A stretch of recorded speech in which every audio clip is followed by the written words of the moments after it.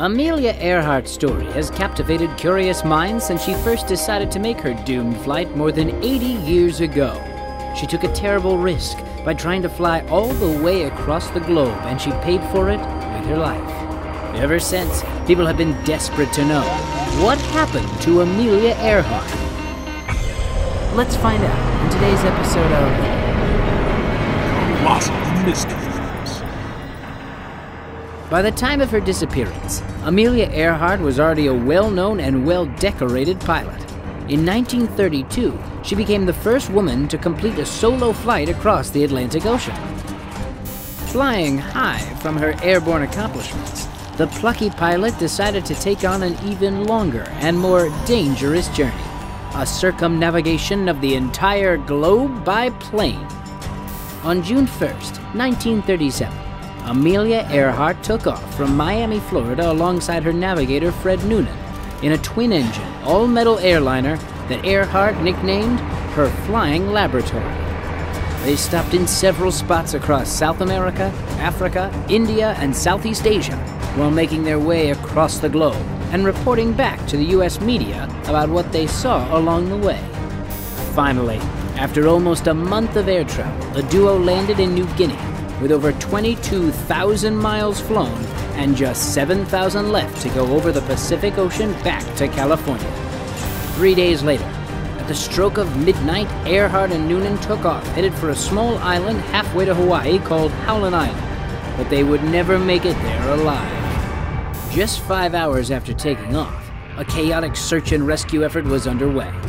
The U.S. Navy and Coast Guard launched their biggest and by far most expensive air and sea search ever in American history to find the famed pilot. The search lasted 17 days, and when it failed to find any trace, Earhart's husband financed his own search party to continue looking, but he too came up empty-handed. The U.S. government legally declared Earhart dead 18 months later, on January 5th, 1939. But the mystery around her disappearance has never been fully put to rest. The first and most popular theory is also the official finding from the government. They concluded that the two experienced pilots got lost, ran out of fuel, crashed into the ocean, and sank.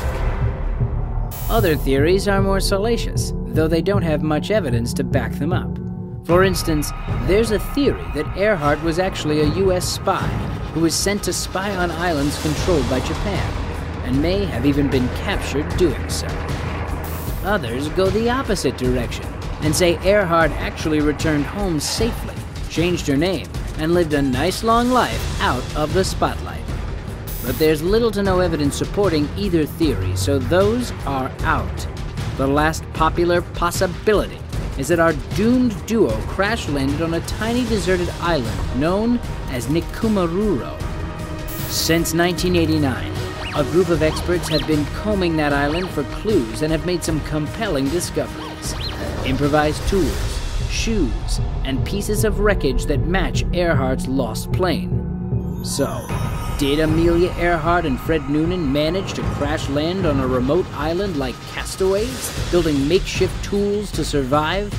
Every year we get closer to finding answers, but the truth is, we'll never know for certain exactly what happened to Amelia Earhart's fatal flight. And now you know a little bit more about Amelia Earhart circumnavigating the globe. Comment below with a mystery you'd like us to solve. And remember to subscribe for more episodes of Colossal Mysteries.